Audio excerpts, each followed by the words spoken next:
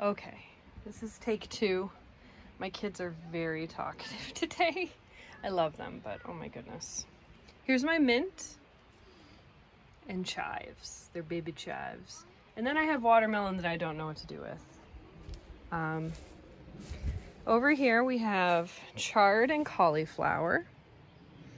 The chard is doing very well, as is the cauliflower, all of my 4 different varieties here. They do need to get watered again. They are very, very thirsty. Here is the only head I have so far. Let's hope that I get myself more. Over here, we have my potatoes. As you can see, the ones on the right side are the late potatoes. They're flowering. I buried the potatoes at the bottom of the bed, and I hilled it twice. I think I might throw some more mulch on top, but they are, as you can see, very healthy and happy. They're doing great. Over here we have tomatoes. These are a determinate variety, I believe. So determinate means that they only get to a certain size and then they stop growing. They are also flowering finally. And also interesting, see, these 2 guys are a lot smaller than the rest of them. It's just something to do with where they are and positioned. They don't get as much sun. My thyme. And then over here, we have my carrots. So I did them succession planting. So I did this one, you know, I do it every 2 weeks. And I do a few radishes in there too. Unfortunately, I'm not getting a whole lot of new carrots on this side. I only see a few, which isn't good. I might try replanting some more seeds. And then I haven't gotten any so far here on this side. And hopefully these ones will be ready to pick soon. All right, we've got my oregano. My oregano and my parsley. And now we have my indeterminate tomatoes. These guys just keep growing and growing, and they kind of vine out and go crazy. Oh, let's see, we got this one probably needs, I think they need to be pruned. You don't prune determinate varieties, but you do prune indeterminate. So I need to do some pruning and whatnot with them. They're getting really big. Over here, we have my strawberries, which it's been hard to actually, almost ready, get any strawberries. They've been getting eaten by birds and chipmunks. But I did finally give it a good weeding and mulching over here, which has helped. But as you can see, there's a big bare area where all these ones had died. A few of them have come back, but not much. Over here, we have my broccoli. They're doing great, and most of them at this point are getting heads, which is great. This variety here, Green Magic, is one that is known for offshoots. So I'm gonna keep those, but the other ones, once I gather the heads, I am probably just gonna hack them, which is sad, but yeah, you can see they're doing great. Yeah.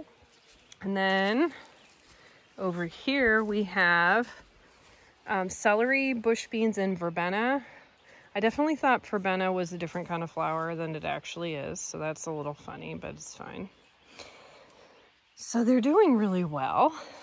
I think this particular plant I'm gonna go ahead and cut down and harvest soon. Okay, the side garden now has the fence. It's not hot yet, not electric yet, so I can still walk through. My rhubarb is huge. And then over here we have my salad green section, which as you can see is doing great. I need to weed the back section. And a lot of these plants need to be pulled because they're gonna bolt really, really soon. I know they are. But I have so much of it. Over here we have a few flowers. zinnias and marigolds. And as you can probably notice, I have mulched a good portion of this garden. I am not done yet, so I still have to work on it. And I have to weed this area and remulch it. All right, over here we have my basil. I have purple and green varieties. There's some more flowers. And then here is my my young corn patch. Doesn't look super great, but let's hope, right? And then we have spaghetti squash with a sunflower. And that is acorn squash. And then over here we have snap peas. You can see the bottom. They are going to start dying because it is about the end of their life. But I'm hoping we'll get a few more snap peas before, because I feel like I planted the peas a little late this year. But, ooh, there's one. I want it. Yes, you do. She loves these. But they still have been good to me, so. Over here we have a whole bunch of weeds. I gotta weed all that. This is pumpkins. And then we have my other corn patch that's much taller, very vigorous. Now this corn patch over here, what I'm doing is a Three Sisters arrangement where I have corn, squash, and beans. I planted the beans just recently. It's pretty late, but it is what it is. I have more beans over here. These are kidney beans. The big failure of my garden, my watermelon. Yeah, I just don't think watermelon is a good choice for around here. They're getting eaten and they just are so small still. Over here we have cucumbers. They're doing all right. Another random sunflower. That was not intentional. We have two little flowers that were given to my children. This area is very weedy. I haven't weeded it yet. I'm going to weed and mulch this soon. Mine's dying. Over here we have a row of sunflowers I planted, and Mine's died. There's something but mine. I think it'll be okay though. I think it's going to come back, although I have to admit the leaves don't look great. We'll have to get it weeded and mulched better, won't we? It'll be okay. And then zucchini. These, I don't think they're actually getting pollinated yet because they haven't seemed like they're getting any bigger. I think I'm just getting female flowers first, which is fine. And then this is summer squash, summer crookneck. So they're doing pretty well. And then I have a few more flowers along the back. Cosmos, mostly in this area, and another random sunflower. They're doing fine. And then a lot of weeds. Because again, I've gone up and I've mulched over here, as you can tell, but I haven't been able to mulch where I'm standing yet. But Nope. you can also see my vines going. The spaghetti squash, isn't that cool? So we're gonna walk up through here. I just this is where I left off yesterday. I have to finish this patch of corn, getting that mulched, weeded and mulched, and I'm gonna move through the rest of the garden. But a lot of it's done, which is great. It looks really good.